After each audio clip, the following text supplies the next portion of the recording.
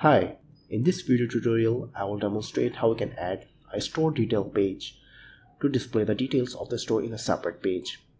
For example, we have a store detail page here and we want to implement it into another page.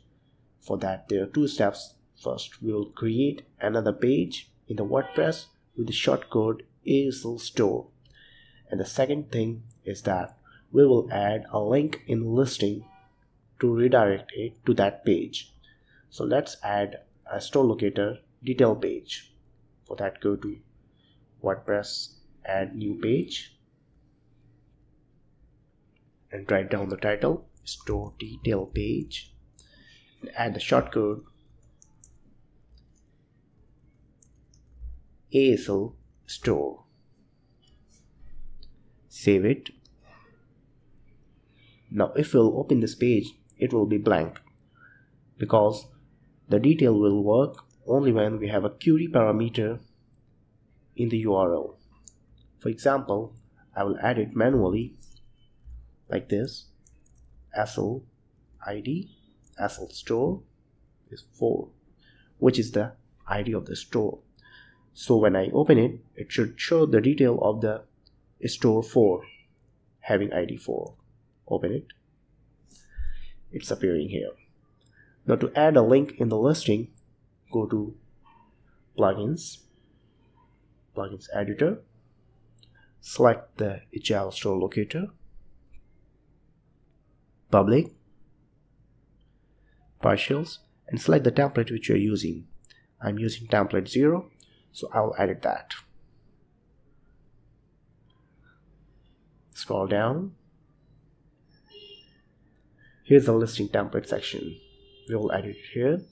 I can edit it anywhere within this tag, but let's add it next to the direction button. From here, I will remove the distance and add that button.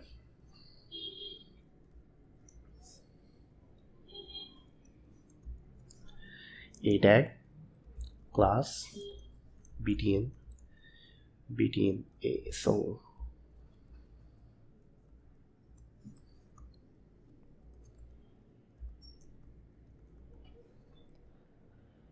I will copy this to make it multi-language.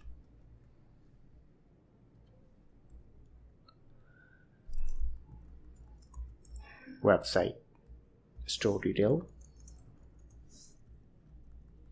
and we'll provide the link, address, the URL of the page, which was store detail. I will copy it here and we'll replace this 4 with ID. Here we have it. I will save it.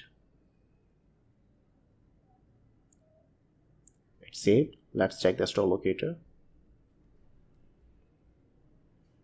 Now we have a detail link and it's changing the URL based on the store ID. Let's open this MNC Club and it's showing that store. That's it. Thank you for watching. Goodbye.